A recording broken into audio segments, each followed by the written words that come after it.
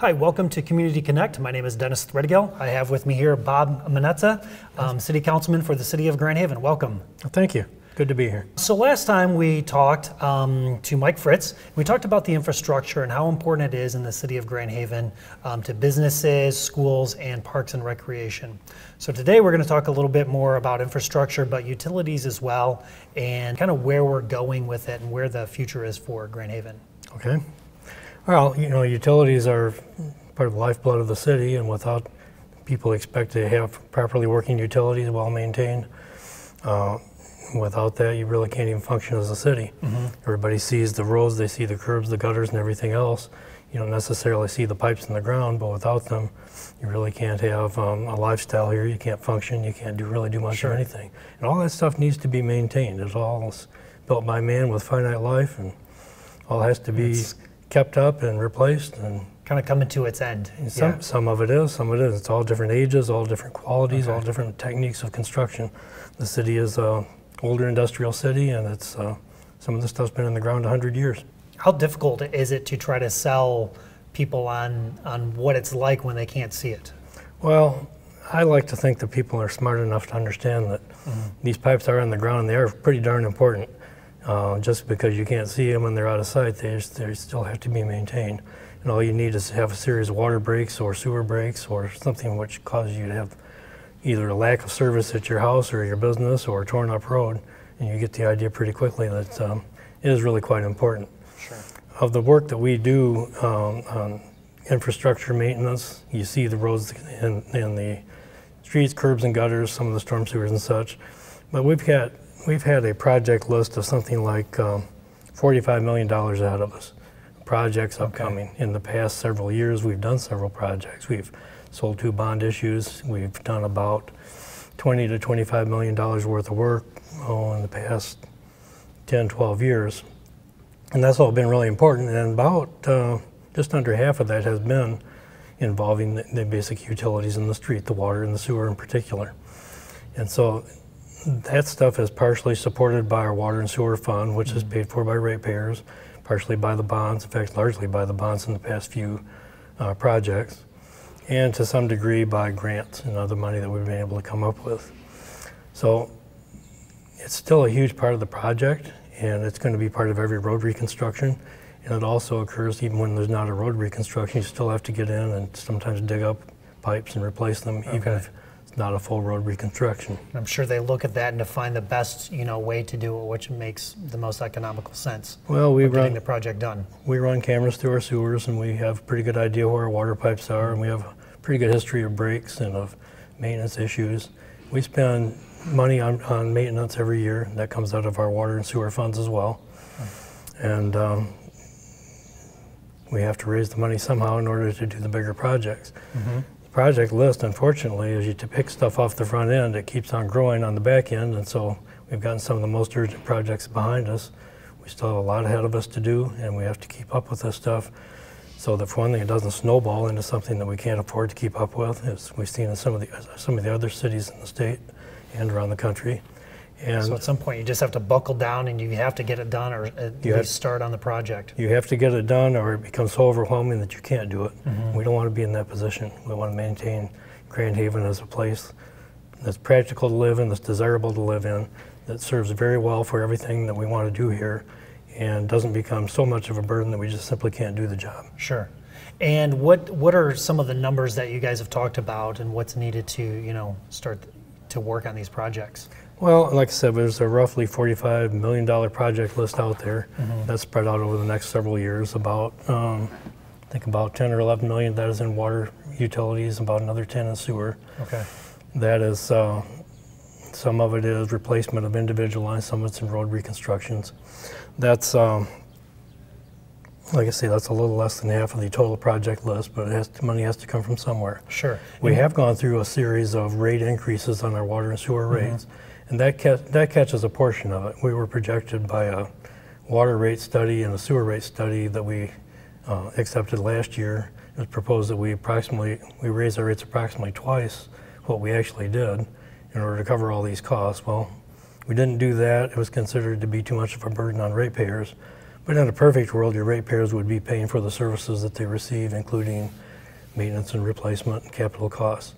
In our world, sometimes that has to be shared with other sources, such as the proposed millage we've been talking about.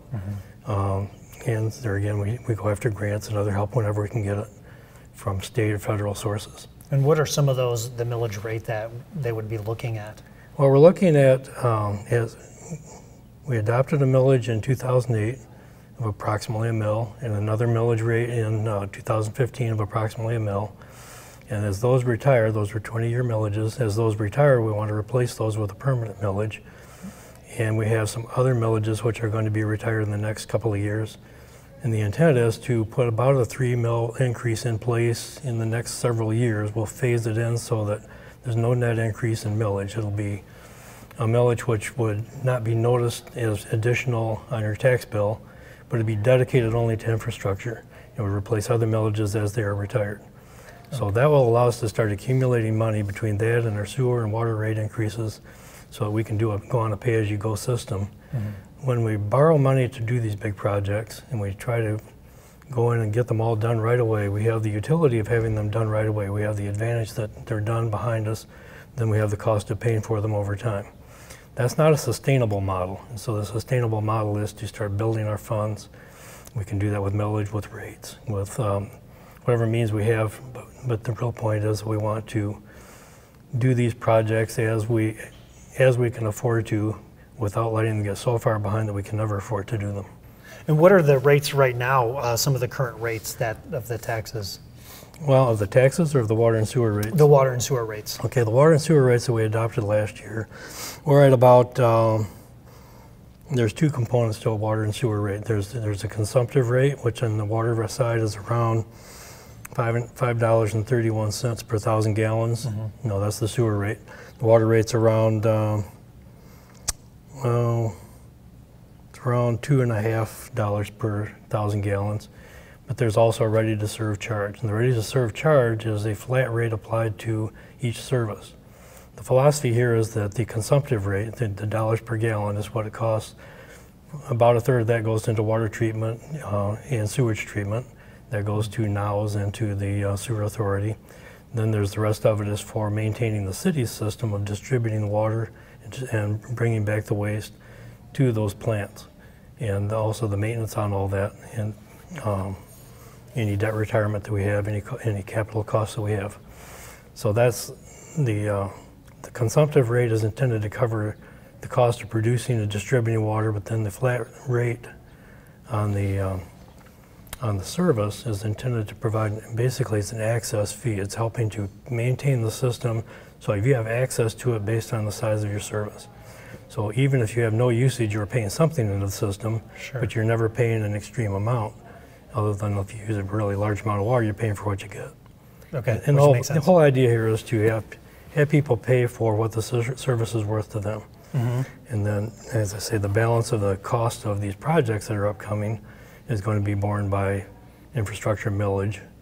And the millage is intended to pay for the water treatment facility? No, it's not. The water treatment facilities are paid for by, those are joint ventures between us and other municipalities. The water service is North Ottawa Water System, which is a joint venture between the area municipalities, and the Spring Lakes and Grand Haven Sewer Authority, again, is a joint regional authority. They're paid for by user fees provided by each municipality. So the more people that you have involved in taking a part of it, the more cost effective it is for our citizens? Yeah, and we're very good in this area about collaborating with other communities to run these utilities. But the millage that we want to put in place and the water and sewer rates that we have in place for these projects that we need to do in order to keep up with all this, they don't pay for the water plant and the sewer plant. The big project that's going on right now is running the line under the Grand River to Spring Lake. That's being paid for separately. That's actually being bonded through the county. And so there is a cost to that, but it has nothing to do with these rates we're talking about. So it's important to know that we're not paying for Spring Lake through our rates for all these other projects or for the usage of the other municipalities. Great. Okay. Well, good to know. I think it's important that the community understands kind of what the millage is for and what, the benefits that are going to come out of it. Well, it's the kind of thing that there's no free lunch. Everything you have has a cost. Sure, and to live in a beautiful area like this. To live here, have the services that everybody has come to expect, because that's what cities do. They provide these services. There's a cost to that, and we're trying to make that as palatable as we can and as fair as we can. Good. All right, well, thank you very much for being on the show. I think we're about out of time. Is there anything else that you need to add to make sure that everybody knows what's going on?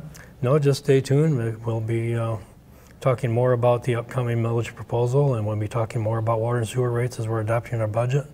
And make sure that you contact us if you have questions. Okay, and they can just call City Hall or go to the website. Is there information on the website? There's the proposed budget for upcoming rates is posted on the website. Okay. The information about the millage is kind of still being worked out. We've sent language to the state for a ballot proposal. That'll have to be something voted on by the people. We don't get to do this on our own. People have to say yes. Okay.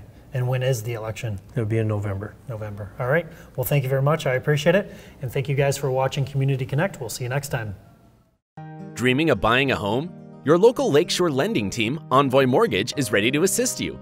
Call Casey or William at 616-303-0728. Love your home, love your loan.